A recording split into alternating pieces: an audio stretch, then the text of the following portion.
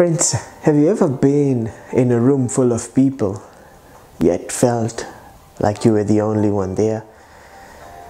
Have you ever been in a group, but just felt no one understood you? No one believed in you, no one even noticed you. Maybe you are in a household full of people, yet you feel like you are the only person living in it. Friends, they say that loneliness is a bigger problem than poverty. Globally, we hear so much about poverty, and rightly so. Poverty is a big issue around the world. However, we hear so much less on this topic of loneliness. It is something quite personal, yet there are so many people going through loneliness. In fact, as humans, we are designed to live in companionship. Going back to the days of Adam and Eve, God actually created Eve for Adam. I remember in my deep, dark days when I used to feel like there's no one around me, I was empty, no one understood me. Early as an adult, I used to go sit in the park benches and just talk in the darkness to myself, talk to those crickets, talk to the stars, crying some days and hoping that a miracle would just happen. An angel would come and just fill my loneliness, fill that void, make people understand who I was. All the pressure, the expectations that you have, that I was battling with. You know, days led to weeks, led to months. And then all of a sudden I realized that, yes, it was me that was the answer to my own loneliness. Everyone else around me had their own share to deal with. Friends, I'm just saying this is my story. I decided that I had to be the solution to my own problems. I had to do something to start living life, to start being who I was created to be, start finding a purpose for my life. At that time I decided to pick up some exercises, be more active and start being around people a lot more. Because most of the times, as I felt all this pressure, these expectations, it was just myself making those stories and isolating me from others. So I decided to change that. And I remember I started doing runs every morning. And that continued for quite a long time, and even still today. I do my runs, but the frequency of it has decreased quite radically. However, I remember one of the most beautiful stories of my life came from that, from those days. As I used to go running in the parks every morning, I just formed a habit.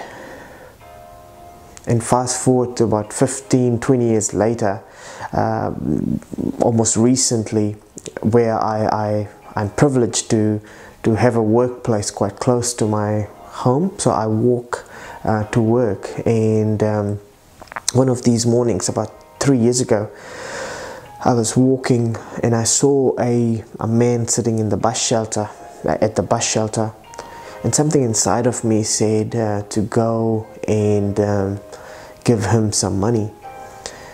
And I got scared, I got really uncomfortable. How could I just go and walk to someone and say, here's some money for you? I could feel my heart racing as I walked closer to this person, and I could see as I drew closer that he was a homeless man, rugged clothes, and looking rugged with beards, overgrown beards and hair. That day I decided to just walk around him and go. I just couldn't do it.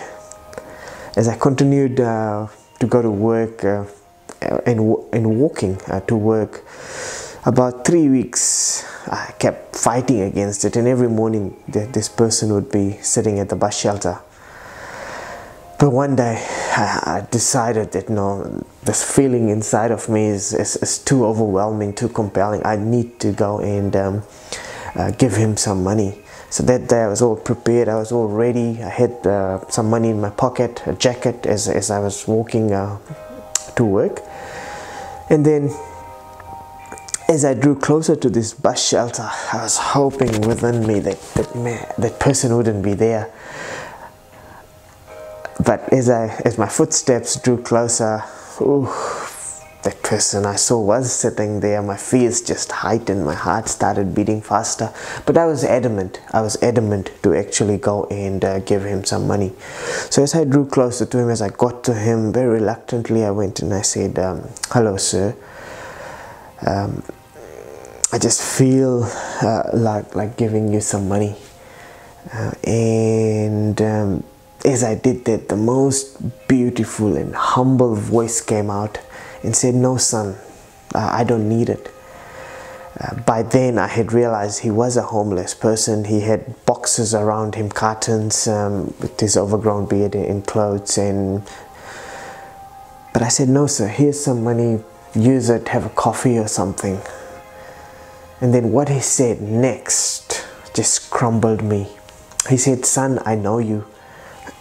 It just took me aback, and I said, what? How can you know me, sir?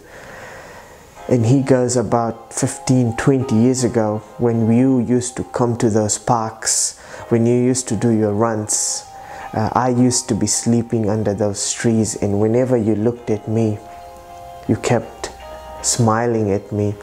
You gave me a warm, kind look, and that gave me hope. I was holding my tears back. Friends, what I'm saying is not that I'm a great person in any way, nothing at all. All I'm saying is, when you are going through difficult times, when you are feeling lonely, maybe just try. I know it's difficult as it can be. Try and be a blessing for someone else who is probably in your situation. And this is something that works in various circumstances as well. Whatever you're going through, they say that try and help someone who is in your situation, and it really helps. Friends, in my case, as I went through those deep, dark days of my life, trying to figure out who I am, took the responsibility to own my life and do things that will lift me up, because I couldn't rely on others to do things for me that'll make me who I am. I just hope, friends, that as you go through, as you listen to this story, and maybe for those who may be going through difficult times, be it loneliness, be whatever it may be, with job losses and through this COVID situation, just know that there is hope. Become the solution to your problems, friends, and reach out. There are a lot of help available these days, a lot of organizations set up. There's a lot of people who are willing, especially church groups. Through my deep dark times, I found God. God reached out to me in one of the most amazing ways, and it just filled me up. So my miracle did work, whether it was me being someone else's miracle through those runs in the park where I gave him hope, or as I discovered who I am as a person and where I stand today, talking to you, journeying through those difficult times. Friends, I just like to say that find a purpose, find who you are even through your difficult times. If you are feeling lonely even in your relationship, talk to your spouse. If you're feeling lonely, if you're a single person, reach out to friends, reach out to community groups, reach out to online groups, and connect with people with similar like-minded thoughts and ideas as you do. And trust me, as you reach out, as you become the solution to your problems, friends, you will be in a much better place. Thank you for listening, and I hope this little story has just helped you in a little way, given you a little light of hope, to know that there is always hope no matter what your situation is.